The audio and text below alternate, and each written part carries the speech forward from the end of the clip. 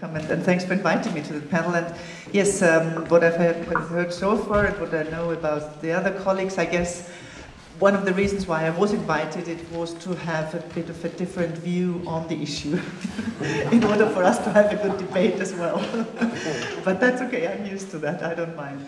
Let me say first of all that as you said, Mr. Escher, I will not be speaking here mostly as the Vice President of the European Parliament, because there I would need to represent the whole Parliament, which I cannot on the TTIP issue, and which I think isn't the issue for here either. So I will be speaking as a Green member of the European Parliament, but also telling you a bit about what also has been happening on the topic in the European Parliament.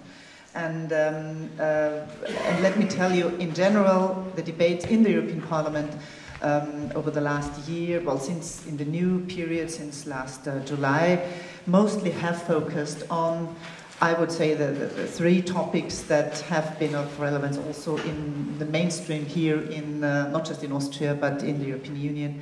That is the transparency of the process, that is ISDS, investor-state dispute settlement, and the question whether acquired social and ecological standards that we have fought for on this continent, and also there are some in the US, like on banking transparency, that are better than we have them here, whether these standards would be enhanced, or whether, as many of us fear, would go down for everyone. So that was the main topics in the European Parliament, but nevertheless, we've had, especially with the Development Committee, but also in the other committees involved, I think it was about 9 committees that were involved in preparing also the position of the European Parliament. Of course, the issue of what effect it has on third countries, or it might have, speculating as everybody is doing, that also was a topic.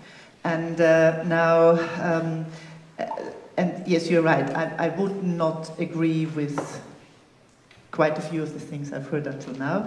Let me maybe tell you, I come, as you said, I come from a development background. I worked with development NGOs, development campaigning for a long time before I decided to join a political party in the parliament.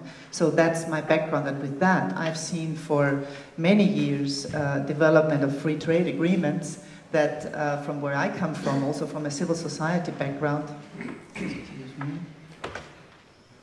from a civil society background, that there is more criticism than belief in that free trade agreements really are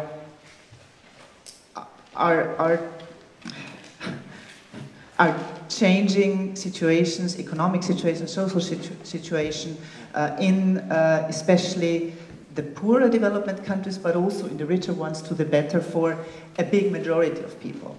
I do see that in some free trade agreements, yes, certain part of the population has been able to get out of poverty, and certain middle classes have been developed. That's true, yeah, in many countries, also in the poorer ones. Nevertheless, I mean, we're here in Altbach with the great topic, and the topic of inequality. I mean, we've hardly seen any country in the world, but also we see that here in Europe, that inequalities in many places are rising, yeah? And they are not being lowered, despite millions of people having come out of poverty. And so for me, as much as I love freedom, yeah, and freedom of people and of individuals, and also I do think that certain freedoms for the economy and for companies also have to be there. But I'd always rather prefer to try to talk about things like fair trade, really making it more just and equal for people everywhere, than just the free trade. Yeah. So that's, I think, one basic start, which I would like to say at the beginning. And I'm saying that also in comparison to just the recent free trade agreements and association agreements, we had voted in the European Parliament in 2012, I think it was, with Peru and Colombia, and with Central America. And I have to say as well, the European Parliament, the reason why we're involved now is because of the Lisbon Treaty. Because before the Lisbon Treaty in 2009, the European Parliament didn't have any say in it. By now, at the end of the negotiations, which we're not part of, we have to say yes or no to those treaties. Yeah? So that's at least some leverage that we have, and that we also will have on TTIP. saying that also having in mind that some national parliaments of the European Union also will, according to their constitutional setups, will have to have a vote in the national parliaments as well. Now, coming to what we've done in the European Parliament, there has been the European Parliament's Secretariat of the Director General for External Policies has looked at what kind of studies have already existed or are existing and looking into effect on third countries, on developing countries. They looked mostly at one of the studies of Bertelsmann, at one of Carnegie and one of Caris, and there, what I got from those studies, and referring to Mr. Ambassador, who I was a bit, I thought you also would have some critical comments on it, because in the studies that I have read and seen, these studies also say that TTIP could also have a strong negative impact on both Canada and Mexico. First of all, also starting with the fact that neither Canada or Mexico, and you said that, are not even observers in the negotiations. And you are hoping it will have a good effect, and you're hoping it will, when it's done, include also or have positive effects on Canada or Mexico. But I have to say, and we know each other from other debates, I would have thought that there would also have been some of that criticism that neither Mexico or Canada are somehow involved in the debates, because you have to then will have to follow what, if at all, the US and the EU will agree upon. Yeah? I find that also from a democratic point of view, or from a government's point of view, which I've never been part of, but nevertheless, I would think that I would protest and say I want to be part there. So that's one thing. The other thing on the effect, what I read in these studies also about the that TTIP might make NAFTA redundant by shrinking the exports to the US by over 16%. I mean, that's what studies say, as we're all speculating, I guess. I think there are certain issues that I think also can have detrimental effects on some countries. I also, when Mr. Schul, when you were presenting your study, I was looking at the figures and the figures I have from your study that the European Parliament used, and there, I mean, I don't have it in color, but the two I have was one which says the change in real per capita income if TTIP were only to eliminate tariffs. There are only like 3 or 4 countries that would really go ahead well.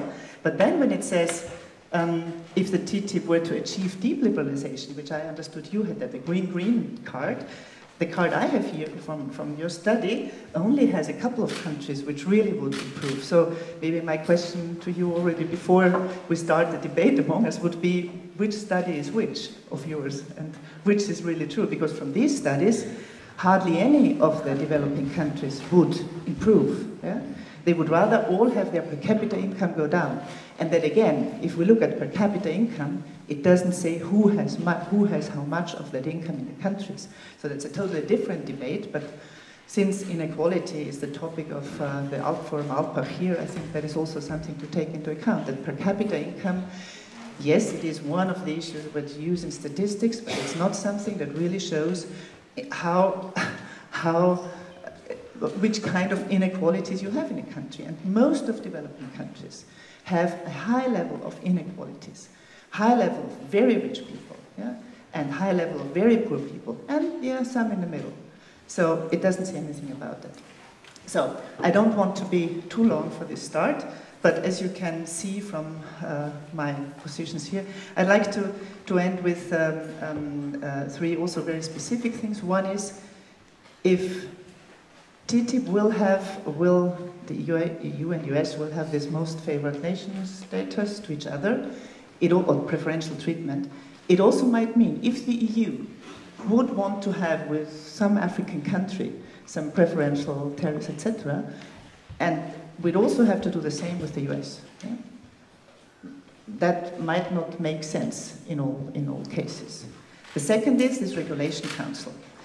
It is supposed to be set up with public officials, public servants, and representatives of certain interest groups, which, just as such, is not a democratic thing. And it's not also including people from like consumer protection areas, yeah? And if this council is going to set standards for EU and US, third countries also, and everyone has been saying that, will try to follow these standards. I mean, my belief or my trust that these standards are going to be high, ecologically and socially, is not very big from what we've seen over decades. And the last one is also, no, I'll finish with that. I'll leave it for now. I can get to that later, we still have some time. So that's two things as well where I think this treaty as it is negotiated at the moment, what we know about it, is not something that I support, because I do not think it helps deliver higher standards, and it would also help third countries, be it Mexico or even poorer countries, to really go ahead on a socially and ecologically and, well, socially and economically more just society. Thank you.